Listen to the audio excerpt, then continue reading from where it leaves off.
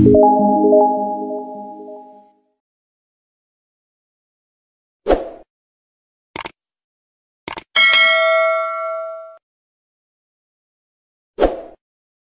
day everyone, welcome to our new video lesson in Mathematics and the Modern World. For this video, we will discuss the validity of an argument. Last video, diniscuss natin in our last video lesson, we've discussed about the argument in symbolic form. So for this video, we will have the conclusion. We will determine if the conclusion of an argument is valid or invalid. Okay, so arguments validity. So example number 1, we have our argument. So if P then Q and P therefore Q. So in symbolic form, that will be written as if P then Q and P therefore Q. So we will just determine if the given argument is valid or invalid. Okay, kaya lang, medyo mabusisi yung proseso kasi gagamit tayo ng truth table. So, ito yung unang dalawang truth table na gagamitin natin. So, we have the if-then truth table. In our if-then truth table, so if both are true, if both of the premises are true, so the conclusion is true. Then, if P is true, Q is false, the conclusion is false. Then, if P is false, Q is true, the conclusion is true. If both are false, so that is true. So, ang dapat nating tandaan dito, yung true or false. If P is T and Q is F, automatically, the if then is false. And then the rest, puro true naman na siya. Ang second truth table na kailangan natin ay ang ating conjunction truth table. So, ito ay binabasa na P and Q. So, dito naman, ang tatandaan lang natin dito, basta meron tayong letter F in one of the proposition, automatically, ang ating conjunction is F or false. So, magiging true lang siya if both propositions are true. So, P is T, Q is T. So, P and Q is true. Okay, then example number 1. So, babalikan natin sa example number 1. So, i-validate natin si ating argument if the argument is valid or not. So, ang unang gagawin, kailangan natin gumawa ng truth table having this column. So, meron tayong column ng P, column ng Q, column ng if P then Q, if P then Q, and P. Then, we have the argument if P then Q, and P therefore Q. Para ma-fill out natin yung third column natin, if P then Q, so kailangan silipin natin yung ating if then truth table. Kung si P ay true, si Q ay true, so automatically our if then is true. Kung si P ay true, then si Q ay false. So ito yon, true and false. So our if then is false. If P is false, then Q is true. We have here true. If so both proposition are false, so our if then proposition is true. So, ito na ngayon. So, for the fourth column naman, so yung ating if P then Q will be represented by the third column, which is if P then Q. So, dun tayo titingin. And then, the conjunction, we have the conjunction symbol. Then, yung P natin, dun tayo titingin sa P column. So, yan ang titingnan natin yung third column and first column. Unang titingnan yung third, pangalawang titingnan yung first. Huwag nyo kakalimutan yan, ha? So, ang unang titingnan natin is the if then susundan natin yung P, yung pangalawang titingnan. And then, magpapalit tayo ng truth table. Igagamitin natin ay conjunction truth table. So, yung ating P column sa ating truth table will be represented by if P, then Q. Then, yung ating Q table will be represented by P. And then, yung ating third column will be represented by the if P, then Q, and P. So, yun yung magiging answer natin sa bakanting column na to na fourth column. Okay, so let's check. So, ang sabi natin, basta may nakita tayong false, automatically, the result will be false. So, yung una ay true and true. So, we have true. Pangalawa ay false and true. So, we have false. True and false. We have false also. True and false, we have false. Basta may nakita tayong letter F, automatically, sa ating conjunction, that will be false. So, So, yung una lang yung magtutrue sa kanya kasi true and true tayo. And then, dun sa last column naman natin, dun sa ating argument, so ito na yung argument natin. Kaya lang, bago tayo makarating sa argument, kailangan mo nating ma-fill out yung mga preceding column. So, this is our argument. So, yung ating if P then Q and P ay kukuhanin natin dito sa third column natin. So, therefore, yung P column natin will be represented by if P then Q and P. Then, yung Q column natin o yung ating Q will be taken from the Q column. So, yung Q natin, Q pa rin yan. And then, ang resulting conclusion natin will be the if P, then Q, and P, therefore Q. So, unang titingnan yung column na to, itong fourth column, pangalawang titingnan yung second column. So, ito ay if then, kaya we need to test the validity. So, kung true and true, ayun yung true and true, so that is true. If false and false, so ito yung false and false natin, so that will be true also. If false and true, so ito yung false and true, yung pangatlo, false and true, so we have also true. And then false and false, we have also true. So, the resulting conclusions are all true. So, ang tawag natin pag lahat ay true, tinatawag natin siyang tautology. So, tautology is a statement that is necessarily true under any interpretation. So, lahat ng naging conclusion natin ay true. Kaya tinatawag na tautology. Pag mayroong isang false yan, hindi na siya tautology. Okay, so ngayon, sa madalit salita, pag lahat yan ay true, we will consider the argument to be valid. So, the argument is valid. So, magiging valid lang siya if all the conclusion in our last column will be true. Kung merong isang false na nasingit dyan, the argument will be invalid. But for this example, meron tayong valid argument. So, ang example number 1 natin, which is if P then Q and P, therefore Q, is a valid argument.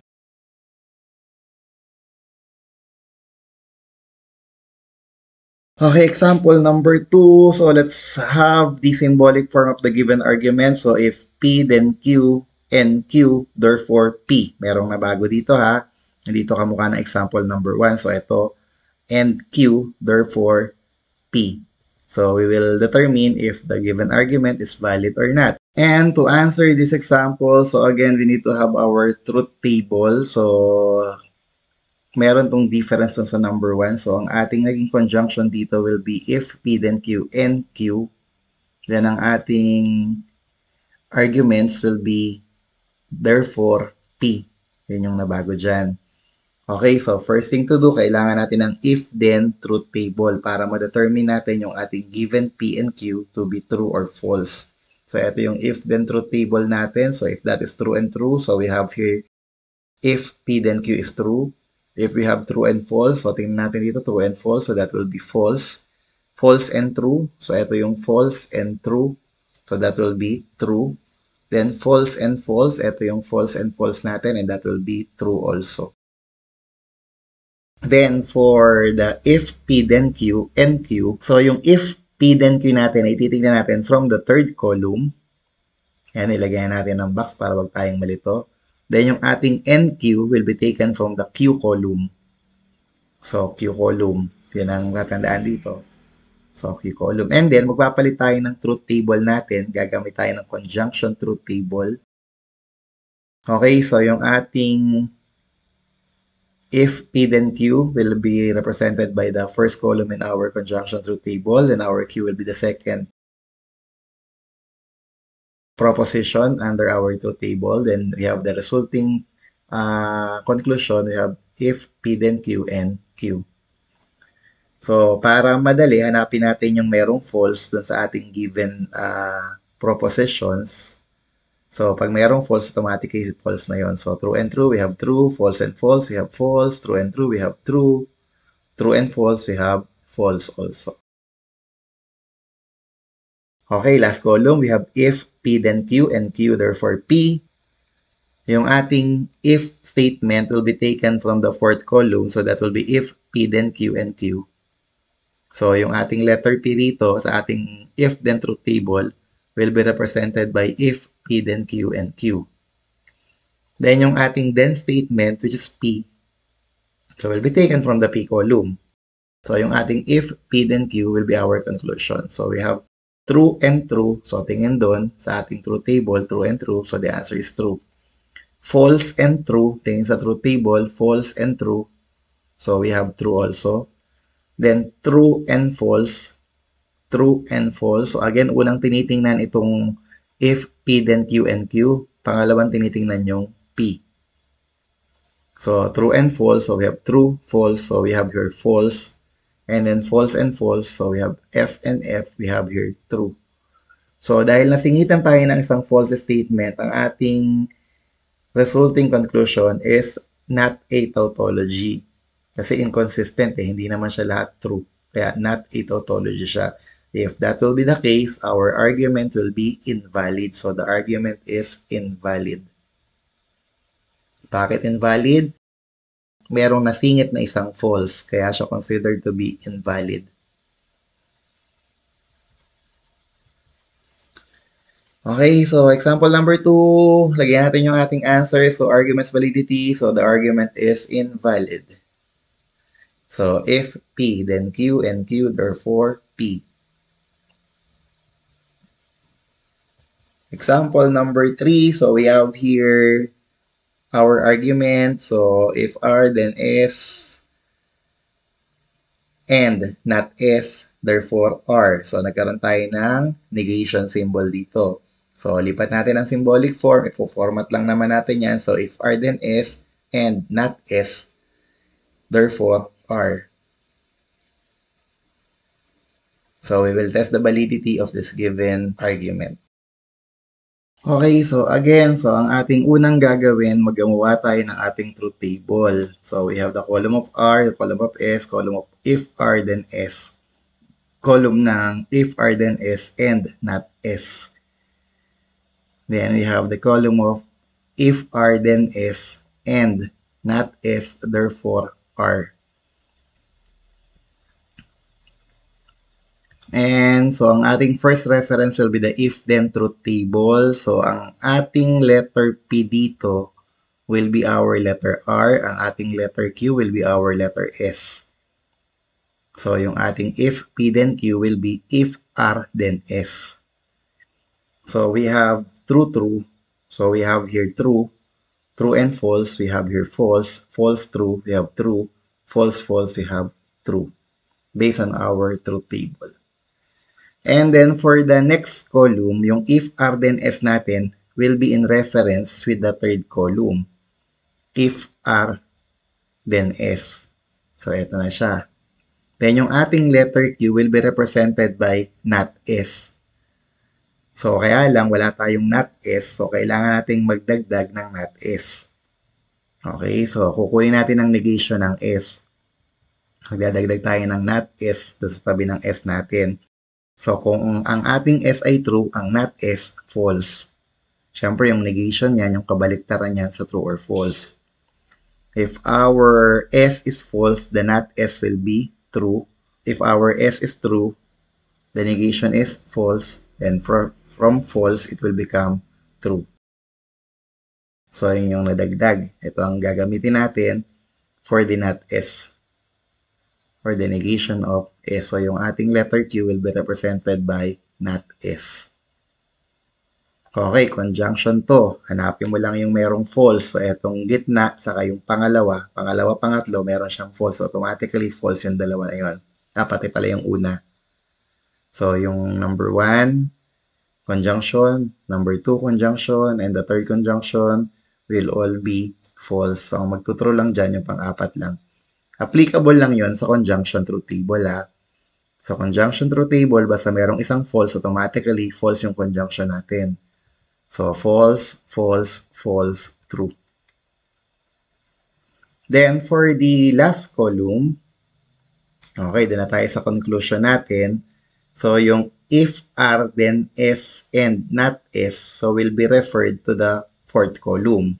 Dito na siya manggagaling. Kaya nga dapat pag fill out natin yung ating truth table column, kailangan sunod-sunod. So bagay, hindi naman siya mapi-fill out kapag mauuna yung sa dulo. So it should be in order. Okay, then ang ating letter R, so will be taken from the R column. So yung ating letter Q will be our letter R. Yung ating letter P, so will be the fourth column. So if R then S and not S. So yung ating conclusion, if R then S and not S, therefore R. So, ito yung unang titingnan, yung column na to. Pangalawang titingnan yung column ng R. So, false, true. Yung number 2, false, true din. So, pagsabayin natin, yung number 1, false, true. Yung number 2, false and true. So, ang ating false, true ay true. Pangatlo, false, false. So, ang false, false ay true also. Pang-apat, true, false. So, ito yung true, false. So, if that is true, false, the if-then conclusion will be false. So again, the answer is not a tautology because meron tayong isang false na nasingit, so the argument will be invalid. So the argument is invalid.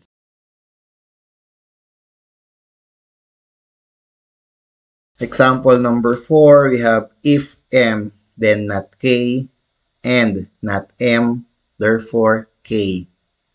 So, dalawa yung not natin, kaya alam nyo na, kamukha sa example number 3, meron tayong dalawang column na idadagdag, the not K and the not M. So, they will be the negation of the original proposition K and M. So, anong unang gagawin? Kailangan natin ng truth table. So, napansin ninyo kung dahil meron akong iniintay na not K saka not M, automatically inusod ko na yung M ko dun sa bandang kaliwa para pwede kong isingit yung not M dito. Then yung not K ko, ganun din, inusod ko na yung K para yung not K maitabi ko dito. Iibahin na lang natin yung kulay para madali siyang ma-identify. So, if M then not K, so kailangan natin ng if then statement. So, ang ating letter P will be represented by M, ang ating letter Q will be represented by not K, pero wala tayong not K dito, so dagdag tayo ng not K column. So, ito yung not K natin. So, ang true, kung true yung K, ang not K niya ay false, false, it will become true, true, it will become false, false, it will become true. So, yung not K column natin will be taken from this column. So, ang ating if P then Q will be represented by if M then not K. Okay, so now we have true and false. So, yung ating M ay true, ang ating not K ay false. So, true and false, we have a conclusion of false. Then, true and true. So, kung magkamukha true and true, we have here true. False and false. So, yun yung false and false na sa baba. So, we have true also.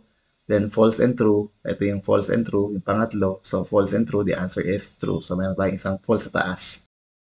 Okay, and then for our fourth column, if M, then not K, and not M. So, we will make use of the conjunction truth table kasi conjunction yung ating type of proposition here. So, we have here if M, then not K. So, it will replace letter P. Then yung ating Q will be replaced by not M. So, eto na yung una natin. So, if M, then not K. So, it will be taken from the third column. Then, yung not M natin, kailangan natin kumuha ng not M. So, wala pa tayong not M dito. So, eto yung ating not M. So, that will be the negation of the original M column. So, true, true. That will be false, false. False, false. That will be true, true.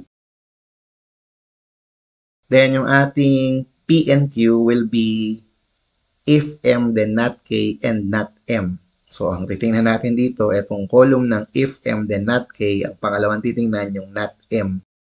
So, false, false. Ang answer natin ay false.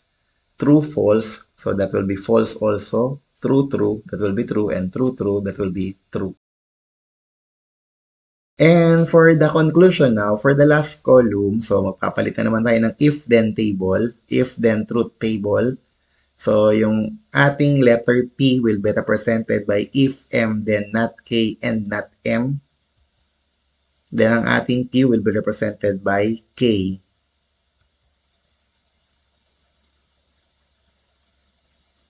Okay, so ito yung ating if M, then not K, and not M. Then, ito naman yung ating K. So, yung dalawang may box dito. So, we have false and true. So, ang false and true natin will result to a true conclusion. false and false, so that will be true also. True and true, that will be true also. And true and false, so ito yon, true and false, magkakaroon tayo ng isang letter F. So therefore, kung merong masingit na letter F, the argument is invalid. So we have here if M then not K and not M, therefore K is invalid. And then for the practice exercise regarding the topic, arguments validity, so we will have example number 5. So ito ay practice problem na ninyo. You will determine if the argument is valid or invalid. So gawa kayo ng truth table sa mga notebooks nyo. And then comment if the argument is valid or not in our comment box. And that will be all for this video lesson. So see you on the next video. Have a nice day.